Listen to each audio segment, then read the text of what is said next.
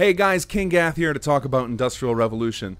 In this video, I want to talk about the branching upgrade system and the tech tree system of sim settlements in the advanced industrial plots. Now in front of me I've got two of the scrapyard plot, which I'll get this out of the way now. I did reuse the three models from the base industrial, but I will be replacing those with different ones in a future patch to make sure that it's very distinct which of the plot types you have without having to look up and check the post. So that out of the way, let's talk about how the branching upgrades work. In this initial build of Industrial Revolution, the advanced industrial plot has 5 options at level 1.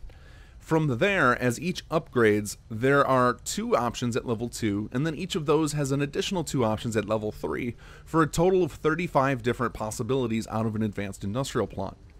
Now, one of the things you might want to do is take control of the direction down the paths and tech tree that your buildings take.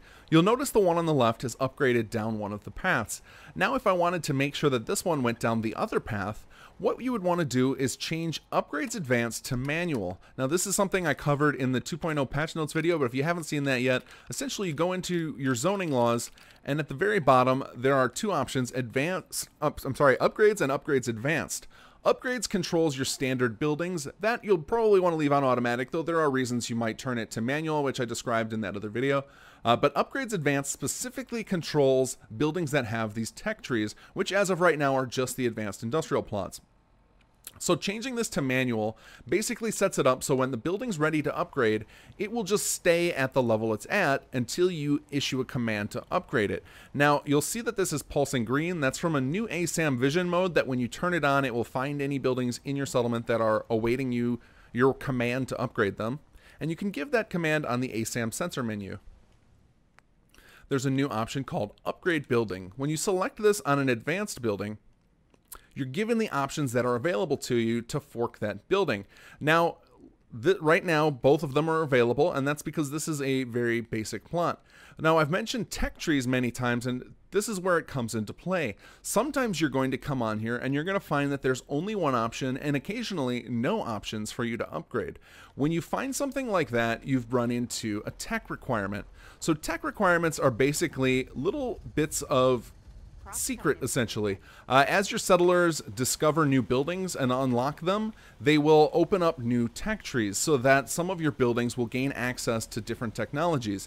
There'll be things like combining different things together, and a lot of them follow very simple real-world logic. So if you're looking for a clue as to how they would work, you got to consider about how actual real-life technology works, and sometimes you'll just need to start working on upgrading another tree. So for example, let's pretend that this one had some sort of requirement to get to the other level. What you'd want to do would be focus on the other branches. So you'd work on your lumber, you'd work on your water, you'd work on your oil. You'd want to start upgrading those and then come back and check this and see if it had unlocked a new upgrade path. Now, alternatively, you can just ignore these manual upgrades and let it happen organically, and your settlers will start making new discoveries without you having to do anything. But if you're looking to kind of collect them all and find all 35 buildings, that's kind of the path you'd have to go. Now, one of the things I did build in to help you maintain a little bit of sanity in that regard is that if a building requires an earlier level, so let's pretend to get the other branch of that junk tree, you needed a paper mill. Now let's say this thing upgraded to paper and then upgraded to a tier 3, which is something totally different. It would still count as that paper requirement. So once a building counts toward a requirement, even if it upgrades again, it will still count toward its previous requirements. So you don't have to worry about micromanaging all of your buildings. You just have to gain access to them at some point and then don't demolish that building, and it will still continue to count toward the requirements.